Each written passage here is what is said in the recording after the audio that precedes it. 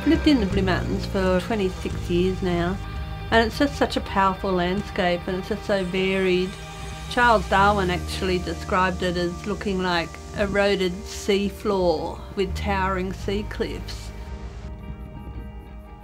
When you mention bats to people, they tend to straight away think of flying foxes because they're the large, noisy bats that are much more obvious.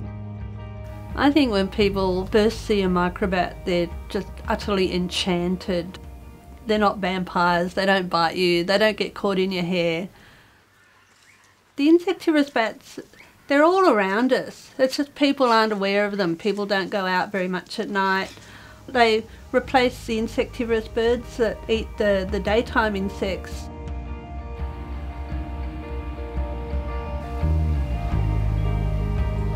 Bats like hollows, and we're lucky in the Blue Mountains as we don't have that many caves, but we do have rock crevices.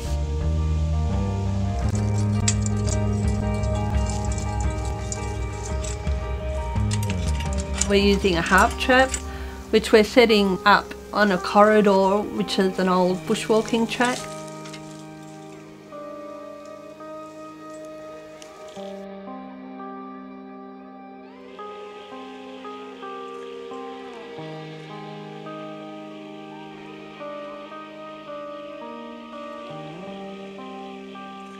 The wing membrane is like the most finest, thinnest leather you're ever likely to encounter.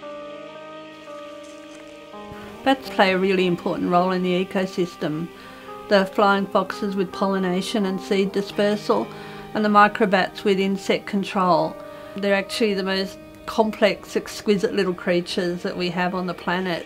A world without these animals is unthinkable.